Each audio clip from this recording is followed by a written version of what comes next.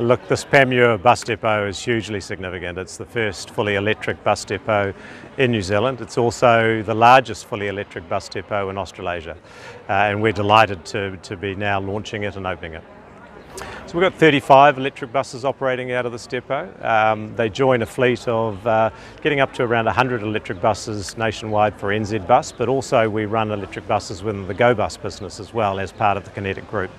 And so we're fast on our way to achieving the milestone of about 300 electric vehicles over the next couple of years. Yeah, it used to operate 44 diesel vehicles out of this depot, and so you can see the impact that putting the charging infrastructure has on the capacity of the depot, now down to 35 electric vehicles. And look, it's a long time in the planning, a lot of consenting, a lot of collaboration between ourselves and AT, Vector as well. And then 6 months of work in the depot while it's been a live depot trying to operate around the construction work that's needed to be done. What kind of feedback have you had from drivers and passengers on riding electric buses? Well, look, everybody loves a new bus first and foremost, but a new electric bus is quite special because it's a lot quieter, a lot smoother. You're not getting the rattling that you might get in a diesel bus, you're not getting the noise that you might get in a diesel bus. So our drivers are loving them, our passengers are loving them, but also, and just as importantly, people in cafes and so on around the place where these buses might go past are noticing the difference as well, and it's fantastic. Well, look, we have another 44 electric buses going into our New Lynn depot in the middle of this year, and then that'll be followed by more electric buses going into that depot the following year, and we'll also be electrifying our Glenfield depot.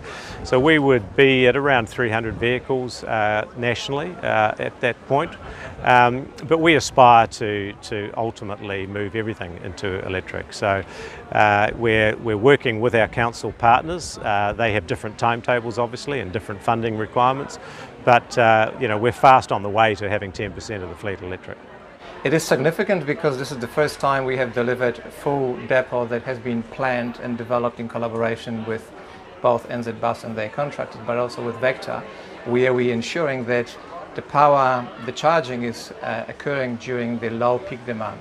So we had managed the investment necessary by Vector to a minimum, and we still provide reasonable and reliable power supply for this depot. Is significant cost savings yet operating electric buses?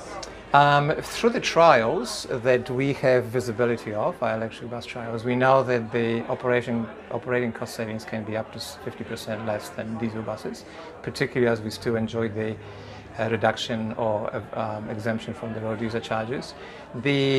So we know that from this work that the cost of investing in one of these buses, which is higher than diesel bus, is offset on an annualized basis by the low operating costs. The higher cost of transition is really driven by the cost of infrastructure, the consenting, the planning, the high voltage power connection, and all the construction works associated with this project of this scale increase the cost significantly, given that our economy and our construction sector in particular not so much enjoyed, but suffered from quite a steep cost escalation over the last 2-3 years.